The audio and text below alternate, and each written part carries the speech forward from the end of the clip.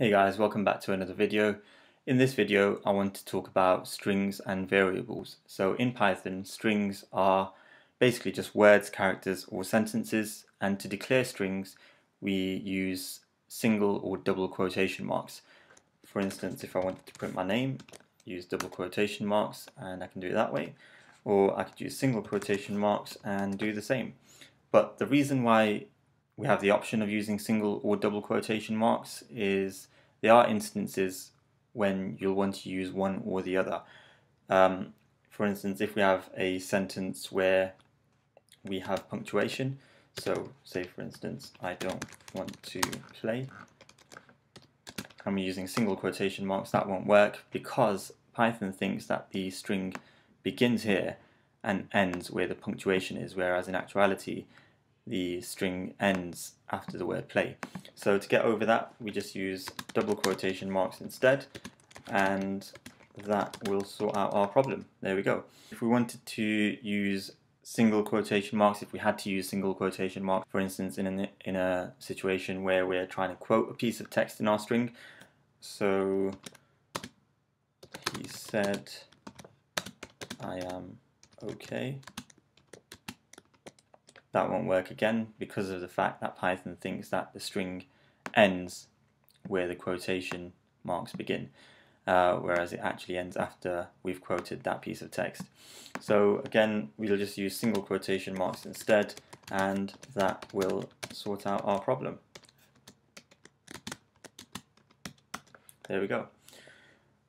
Now, there's one other way we can actually bypass having to use single or double quotation marks if we're using one and the other within our string, and that's a way called escaping the character.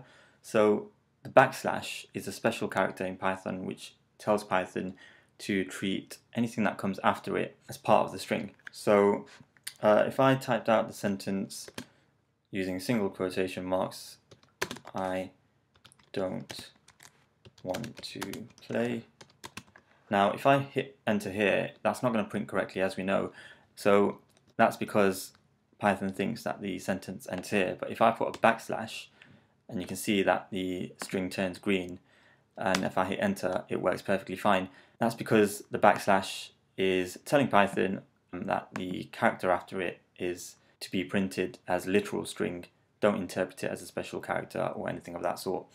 And that's just another way to do that. Now, just to talk about functions very briefly, I'll make a whole video about functions, but the print function ties in very nicely with strings. So if we had a program that we wanted to run and actually display the text, I mean in this Python shell, Python is actually just blurting out everything that we throw into it. But if we had a program that we wanted to run and we wanted to print out and display text, Python has a function called print, which basically displays anything that you pass through as an argument between these parentheses, between the open brackets.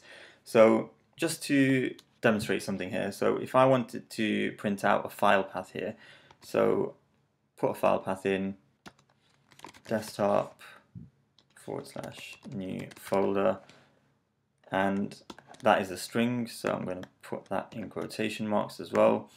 Now if I hit enter, that's not going to print out correctly because /n in this string is actually a special character within Python as well.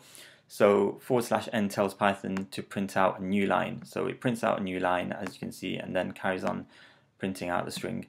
Now, another way, so very similar to escaping the character, that we can bypass this is by telling Python to print out the raw text, the raw string, and to not interpret it as a special character.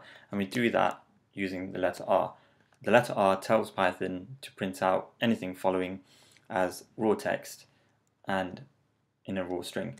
So if I do that again,